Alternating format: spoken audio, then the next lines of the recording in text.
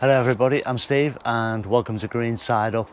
Now, many of you are aware that I do lots of tests and I try to beat the system. I try to do things a little bit differently. I try to stretch the season out and make protection like this big hot box, if you like, to try and protect crops for longer than they should be in the ground, or to start them earlier or protect them earlier. And that works up to a point, and it works because I can see that it's happening, but it doesn't actually tell me what's going on. Now, over the sort of last 10 or 15 years, I've been buying weather stations quite repeatedly, to be honest. You can get little boxes, they're like a big calculator, if you like, and it will tell you what the minimum temperature was the night before, what the maximum temperature was, and you can get a gauge of what's going on, but it still doesn't tell you a lot. And the thing is, they are cheap. I've paid anywhere from £10 upwards for these types of units, and they just don't last. If they last a season, I'm surprised. Now, if you kept it stacked in a greenhouse, just on a pin or on the bench somewhere, it would probably last you years. But what I want is something that I can use in various locations and then swap and change them as the next test comes along. I want to see what's going on there. So it might be outdoors, indoors, on the top of a shed, I don't know. It could be anywhere. And I think that's probably what's broken these cheaper units that I've been using. And so I started with an all-contained unit, and then one that had a sensor attached to it, just a wire coming out of the bottom. Then I went to multi-sensor ones, and the price was going up, and I paid upwards. I think the most expensive one I paid was about £50. It had 2 or 3 sensors and a probe, and do you know what, it lasted about 8 months longer than the £20 one. So I went back to the cheap ones. This is the last one I bought, and this is the sort of thing I'm talking about. It's like a calculator interface, LCD screen.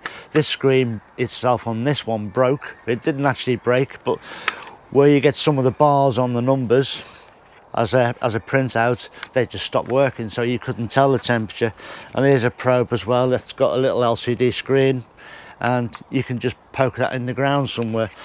I've lost the other 2. There was 2 of these that went with this, and that's now kaput. But anyway, I've been looking online and looking at buying another one, and I thought, here we go, another 20-30 quid out of the pocket for something that's going to break down the line.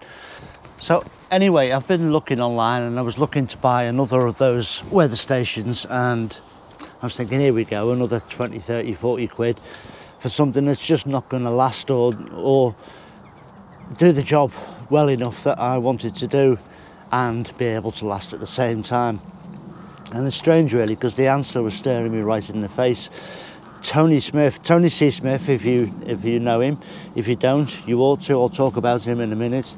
Has this thing that he's been using for a number of years called the Sensor Push, and I bought one, and this is the Sensor Push HT.w sensor, and this measures humidity and the temperature as well, so it'll let me know what's actually going on. And in it, it's just a little tiny thing like this, and it's got a little hoop at the top, so you can put a cable tie through, a bit of wire, a bit of string, an elastic band or whatever, or just simply perch it on a hook somewhere, and that will sense the temperature and the humidity wherever it's placed, and it will store that data for up to about 20 days, and then via Bluetooth it will come through to your phone, which is marvelous. So we can store that data, let's say, for 20 days, and then as you get nearer via Bluetooth, it just sort of downloads it for you automatically. And I don't know if you can see this, I'll try and fetch it in close before it goes black. But there you go, you can see the sensors that are in there, hopefully. And it shows the temperature, but it shows it progressively over a period of time, so that you can spot trends. You can spot as the temperature is rising or as it's falling, and the same with the humidity. Now, one thing I noticed this morning when I came in and then switched this on and downloaded the data, the moment I opened those doors, the humidity just plummeted. And it was what I was saying earlier in this season about my tomatoes, that I felt that when I was opening the doors to the polytunnel in the morning and carrying on with my work, everything seemed fine and dandy. It was a nice warm temperature, but the humidity was plummeting, and that's why I wasn't getting so much fruit on the tomatoes in this big tunnel, and why I've now decided to grow them in the tunnel at the back, because only one door will ever be open on that, and I'm not using it as a sort of a pathway from the front of the plot to the back of the plot, which is how I use this big tunnel here. So these sensors will help me work these things out. Do I need them? Not really. Will they help? Yes, they will, enormously, because as I say, they'll tell me exactly what's going on where I've got them. For another example is those large hot boxes of mine in the early part of the season. It's cold outside and I'm double protecting my tomato plants in them. They're inside a polytunnel, but they're inside a hot box. Well, I'll be able to place a sensor in the polytunnel and in the hot box, and I'll know the outside temperature anyway from the weather forecast. So I'll have those 3 different variations, and I'll get to know then what each of those structures do for me, and it will help me plan things better and help me look after and maintain my crops so much better. Well, anyway, as I say, I've got this idea.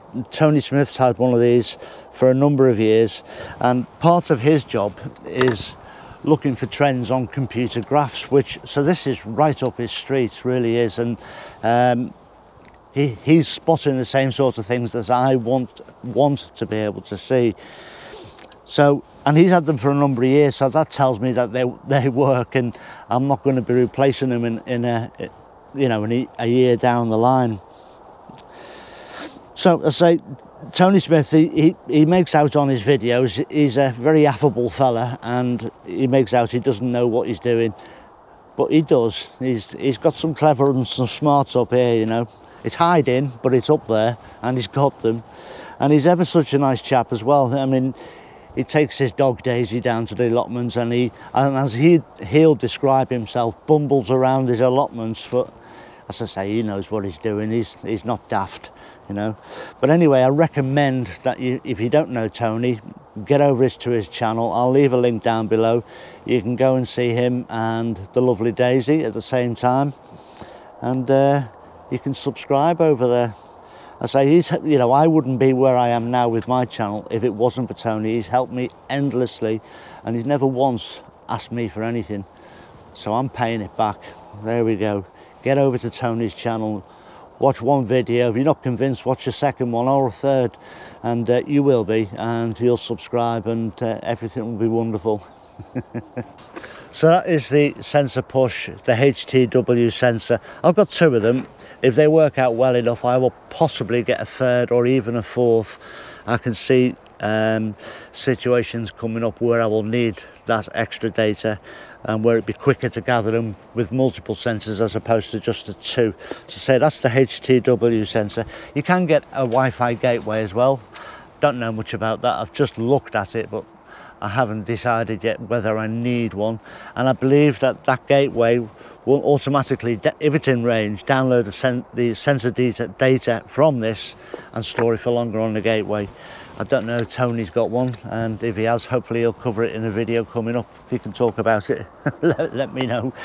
Yeah, so very excited about that. And one of the great things about it is once it's on the phone, you can download it in a CSV format, which for those who don't know, it's a format that you can use in a spreadsheet, something like Microsoft Excel. So I can store it for a long time and look back, and that's the idea, is that you can spot trends and